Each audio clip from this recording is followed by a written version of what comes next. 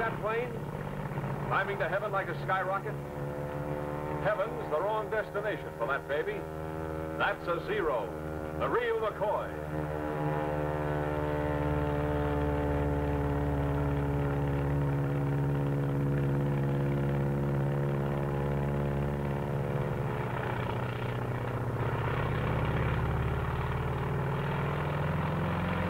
It was shot down over Alaska. And as luck would have it, the only thing that got really damaged was the pilot. He broke his neck. Swell, huh?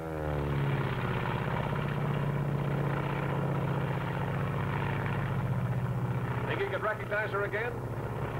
Let's make sure. This is the Japanese Zero. Take a good look at her. Your recognition of the Zero may save your life. Your recognition of the Zero may destroy its life. Watch her closely. Study every characteristic to aid you in your recognition. Look at that nose. A perfect circle broken only by the oil cooler. Note the slight dihedral angle. Look at that low wing and middle tail. Notice the oil cooler and air scoop directly below the engine cowling. See how the fuselage tapers to a point in the rear. It's like a big cigar.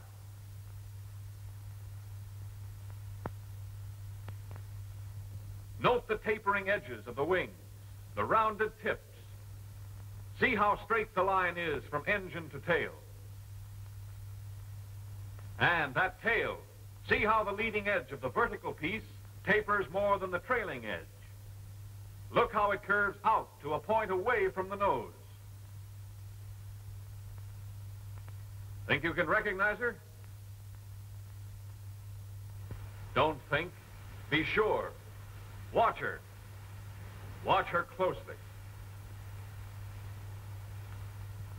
Yes, we know that's no Zero. That's a P-40. But did you know? They don't look alike to you now, do they? Look at the difference in the shape of those noses. The P-40, with its deep radiator, is oval. The Zero is a perfect circle, broken only by that oil cooler. Get those undercarriage fairings on the P-40. Compare the tail. The tail of the P-40 is high. The tail of the Zero is middle. Let's look at her from below. Look at the pointed nose of the P-40 and the blunt nose of the Zero.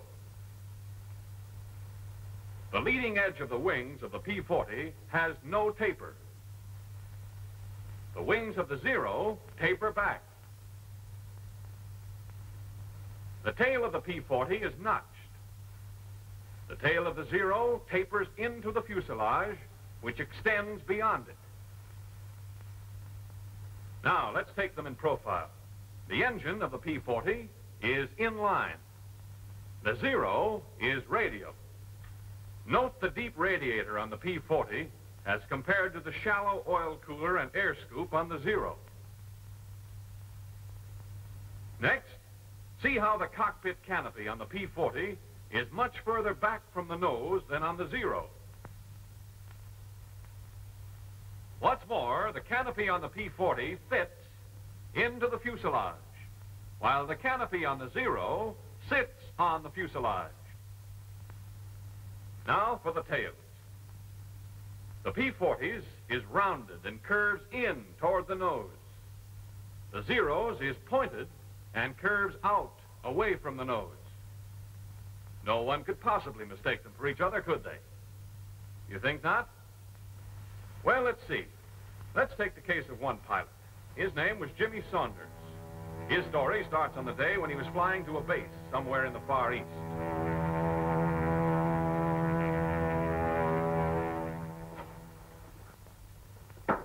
Come in.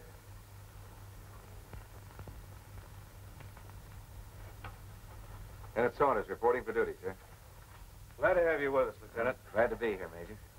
We can certainly use you. Sit down. Cigarette?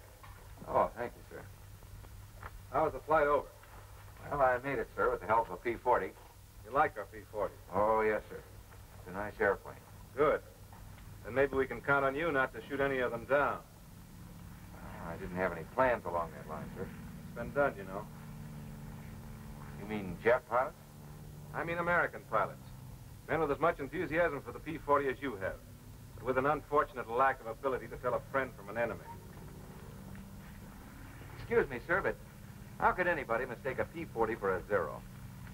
A great many things can happen in the excitement of preparing for combat. Too many pilots are too anxious to make sure they're killed. They start shooting before they've made certain what they're shooting at. It's a damn sight better to let a Zero get away than to knock down one of your own planes. Say nothing of one of your own men. We've few enough to spare around here. Sir, I had no idea. We're not broadcasting the facts. I know, but... Now, don't misunderstand me, Lieutenant. It's not a common occurrence. Most of our men know their planes. Identification becomes second nature to them. If there's still a doubt in their mind, they maneuver close enough to make sure. Of course, there is such a thing as being too cautious. Take the case of the man who drew those silhouettes. Say, that's quite a job. He had plenty of time for it. Been flat on his back for 2 months. Shot down while he was still maneuvering around trying to decide if the other plane was a Zero or not. He found out. If he'd known his identification, that Zero might never have gotten him. Well, he learned his lesson. And to make certain that others would profit by it, he put it all down in those. All right, let's see if you can do your wefting on the Zero. Yes, sir. With or without looking? You might as well make it easy on yourself now. It'll be a lot tougher upstairs. Yes, sir. Wings. Leading edge tapers, trailing edge tapers, tips rounded, slight dihedral angle. You might add to that there are two 20-millimeter cannons mounted one on each wing, probably Swiss Ehrlichen guns. Yes, sir. Here's something I didn't know about, sir. Huh? Oh, yes. The wingtips can be folded so as to utilize more space in a carrier. Incidentally, the span is 39 feet 4 inches. All right, go on with the engine. Engine, radio, Mitsubishi version of our Cyclone. That's right. There are twin-row 14 cylinders. Now for the fuselage. Fuselage. Blunt nose with a spinner on it. Cockpit canopy sits on the fuselage. Retractable landing gear with bearing plates. Say, there seems to be one gear missing, sir. The gears are operated hydraulically. As a result, the wheels retract alternately. I guess there are a couple of things I don't know about this airplane, sir. I'm glad to hear you admit it. That's the beginning of wisdom. The wings and the fuselage are in one piece, made of duraluminum. There's another feature worth noting. The entire fuselage is flush riveted. With the result, there are very few protuberances to cause wind resistance. The length is 28 feet 5 inches. There's a pair of machine guns mounted in grooves above the cowling. They're 7.7 millimeter, and they're synchronized to fire through the propeller. I hope you don't ever get them on your tail. I'm with you there, sir. All right, finish her up. Tail. Leading edge of flat surface tapers more than trailing edge, with the fuselage extending to a point beyond it. Leading edge of vertical piece tapers more than trailing edge. Tail is pointed, curves out away from the nose. I guess that's it, sir. Good enough. As you probably know, there are three types of Zeros. One is a single float plane without rigging. All three have slightly varying characteristics. But this is the type you're most apt to tangle with, so get to know her. All of her. Yes, sir. I'll look for the balls of rouge on her wings and fuselage. And I wouldn't depend on that if I were you. The Japs have a neat trick of painting her all sorts of colors. Sometimes even like our P-40s. Coffee? No, thanks. Well, sir, how soon do I get a chance to knock one of them down? Soon enough. But don't get any idea that the Zero's a pushover. With 340 miles an hour top speed, a service ceiling of 35,500 feet, and a normal range of 700 miles, increased by a droppable extra fuel tank, there's not much she can't do. They built her light and maneuverable, threw away the armor protection for the pilot and the self-sealing gasoline tank. She only weighs around 5,200 pounds, fully loaded, and has a horsepower of over 900. And when you see the speed with which she climbs, you'll appreciate what I'm saying. There's just no use trying to dogfight a Zero. That's out. Your best bet is to hit fast, either the wings or just behind the cockpit. But if you miss, don't hang around. Really as bad as all that, sir? Seeing's believing. And if I were you, I'd take my word for it. Yes, sir. Now, here's our operation. When you're on your own, you'll do patrol from our base here to these outlying islands.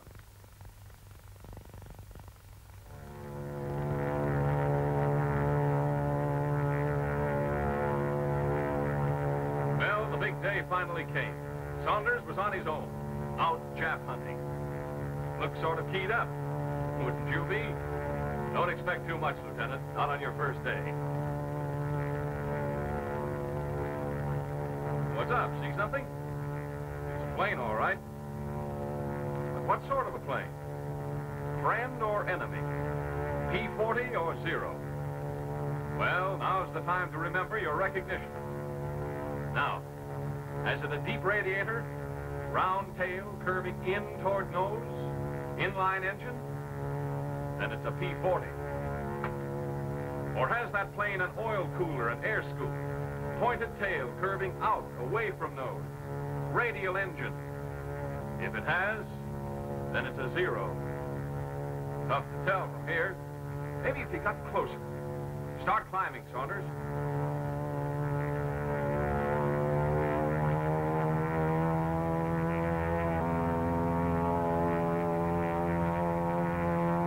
Take another look. Hold it, Saunders. Make sure.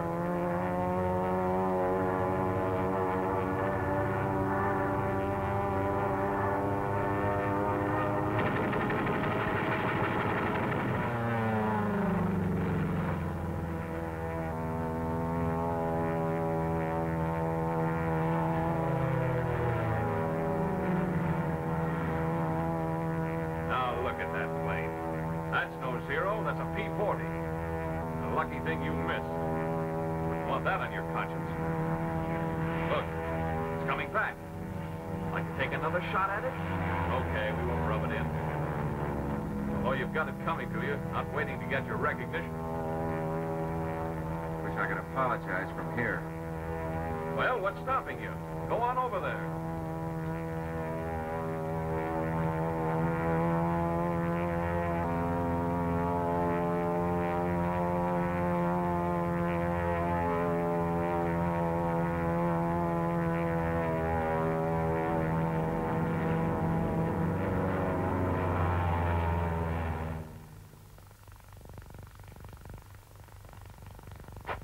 Are you sure it's a P-40? I'm positive, sir. After he held fire, he drew up and dipped his wings in recognition. I don't like to complain, sir, but do we have to fight our own Air Force, too? You've got good cause for complaint. I don't know who's responsible for this, but when I do... Come in. Major, I want to... I'm sorry, sir. Lieutenant Saunders reporting, sir. I just want Lieutenant? Wellen here has been telling me that he was attacked this afternoon by one of our planes. Do you, by any chance, know anything about this? Yes, sir. I'm afraid it was me. He's afraid. Well, Saunders, what have you got to say for yourself? Not much, sir. From a distance, I was sure it was a Zero. Then I held my fire. A little late on your identification, weren't you? Yes, sir. But I did run... How far were you from the other plane when you opened fire? I'm not quite sure, sir. We'll soon find out. Have your film developed immediately. Yes, sir. Major, I want It can wait, Lieutenant. Get after that film. Yes, sir.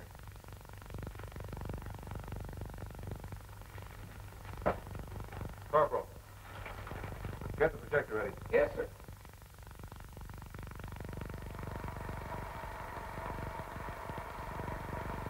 How could you start firing at that distance? Hold it. Didn't you look in your sight? I thought I did, sir. You don't seem to be very sure of yourself, Lieutenant. I'm sure of one thing, Major. After I... Look at that airplane. It's closer now, I realize, but even at the distance you started firing, you should have been able to identify it.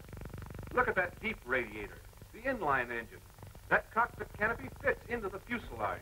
The tail is round and curves in toward the nose. All right, Corporal, take it away. There's more film, sir. I'm sorry, Lieutenant, but I have an appointment. You can stay and run it if you want to. Coming, Weldon. If you don't mind, sir, I think I'll stay for a few more feet. I want to see how close I came to being wiped out. Carry on, Corporal. Now I know what a clay pigeon feels like. Hey, wait a minute. That's not me. It's a Zero. What? Hold it. Well, Saunders, I think I'll forego that appointment. Let's hear about this. Well, sir, following my encounter with the lieutenant here, I was flying along, wondering if I should slit my throat. I felt like a candidate for the Jap Air Force. Getting time to turn for home. Not that I was homesick. I had a hunch what was in store for me, but well, there was no use stalling. I was thinking that other guy's probably back already, telling the Major how he almost got knocked down by another P-40. Thinking what you'd tell me when I got back. Suddenly, I stopped thinking. I saw something. Another plane. I tried to make her out. She was too far away. I started to climb. I had to get my recognition right this time. Cigar-shaped fuselage tapering to point and rear. Check. Wings close to nose. Canopy sits on fuselage. Check. Tail pointed. Curving out. Blunt nose. Stubby spinner. Radial engine. Oil cooler. Air scoop at bottom of nose. It's a 0. Check.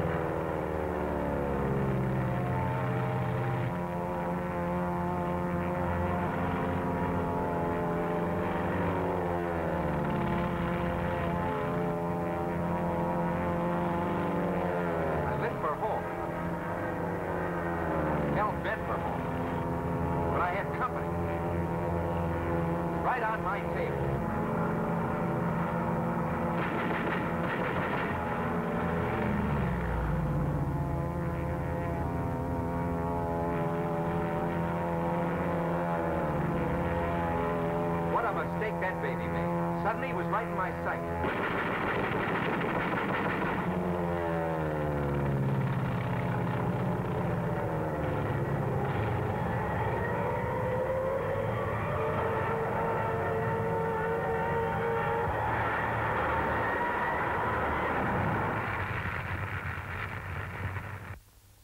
It was a hell of an explosion and...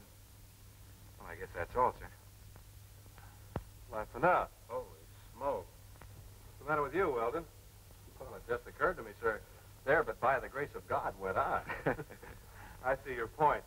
I don't think, however, that you'll have anything to worry about in the future. At least not from Saunders. He seems to have learned his lesson. By a method I'd hardly recommend putting into general practice, but nevertheless, he's learned it thoroughly. If every pilot would only realize the importance of identification and become letter perfect in the art of identification, there'd be fewer lives lost and fewer planes destroyed. Know your enemy, but also know your friend.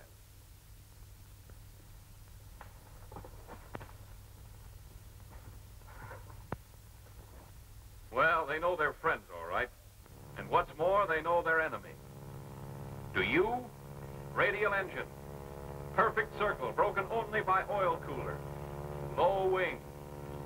Cockpit canopy sits on cigar-shaped fuselage. Blunt nose. Stubby spinner. Oil cooler and air scoop. Fuselage tapering to point in rear. Closeness of wings to nose. Radial engine. Canopy close to nose. Tail pointed and curving out away from nose. Remember, on your recognition of the zero, may depend your life. Know it, so you can destroy it. This is the Japanese Zero.